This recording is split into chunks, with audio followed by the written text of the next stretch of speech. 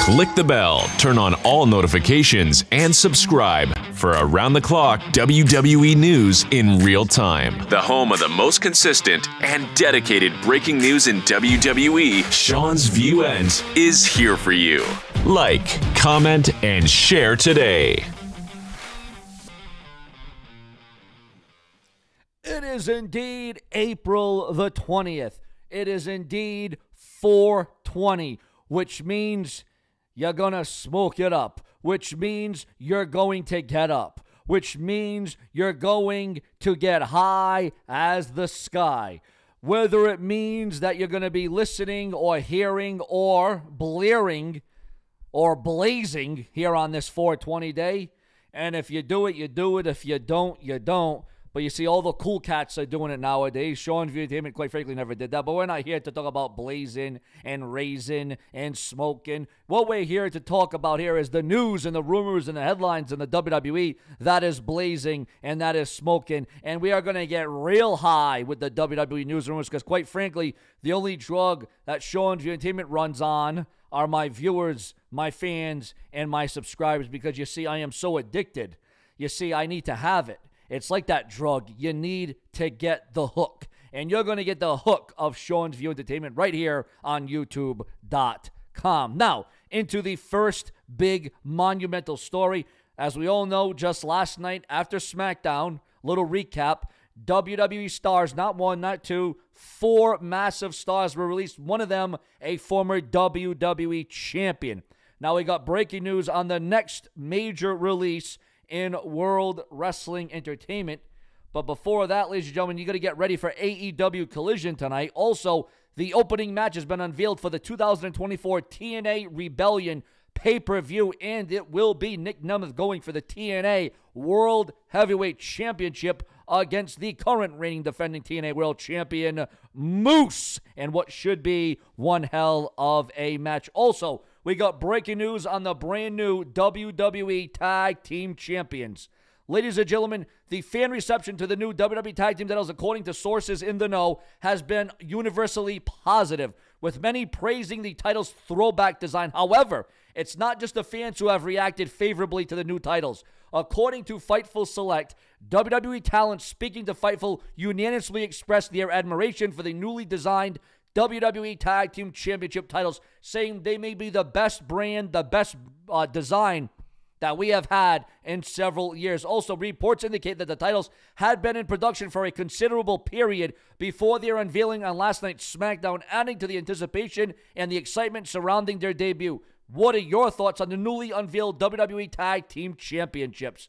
The SmackDown titles are the best-looking belts in the company. I am not feeling Raws at all. They look fantastic. Overall, probably the best new belts WWE has put out in a long time. And WWE star, ex-WWE star Mandy Rose invites fans to volleyball with her with a swimsuit photo shoot drop. Also, a lot of rumors and speculation. We're talking about releases in this episode. We're going to talk about WWE stars that are going to be released, gone, pink-slipped, going into other ventures.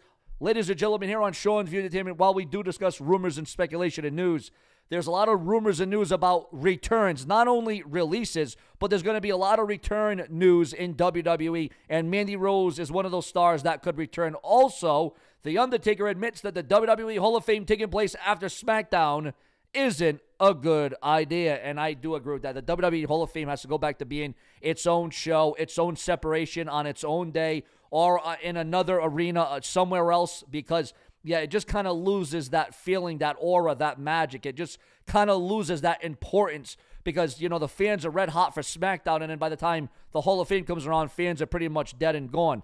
Also, who is considering a massive comeback to the WWE, and not only a comeback, not a one-off, but a massive wrestling comeback. Ladies and gentlemen, this former WWE star is a former World Heavyweight Champion.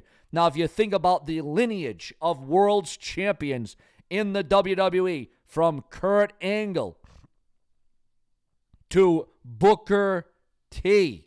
Yes, ladies and gentlemen, Booker T is considering a wrestling comeback, not just one of those one-offs. Also, Jim Ross explains the significance of showing the AEW All-In footage, which people, I'll tell you what, the one thing AEW did is they got a lot of people talking for a long time. Here we are still talking about that footage over a week later. So I got to give TNA, or AEW, excuse me, I got to give AEW the nod on that one. Also, breaking news on Ash by Elegance. Ash by Elegance admits to holding talks with other promotions prior to her TNA deal. But as we all know, she ended up ultimately, figuratively, in TNA. Also, ladies and gentlemen, breaking news on Roman Reigns and the Bloodline. Breaking news, significant news, ladies and gentlemen.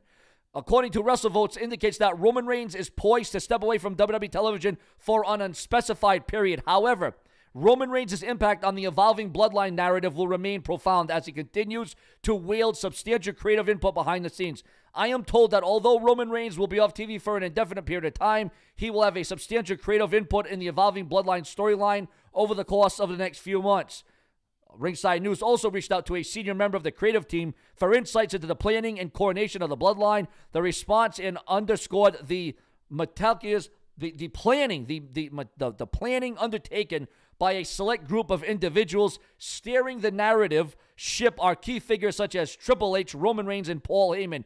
While specifics remain under wraps, a handful of WWE staff members, including Bruce Pritchard, Ed Koskey, Ryan, and Michael Hayes, are also privy to the storyline's trajectory and major developments. It was also emphasized that all plans have been firmly cemented.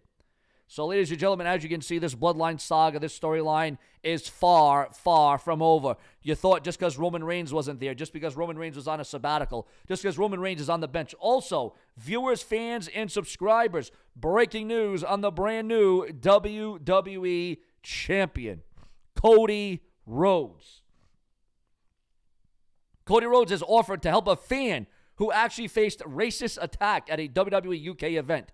Also, The Undertaker is addressing claims of criticizing talent as soft in WWE. Also, how WWE talent are responding to their recent releases. Not as bad as when Vince McMahon was there, I'll tell you that at the end of the day.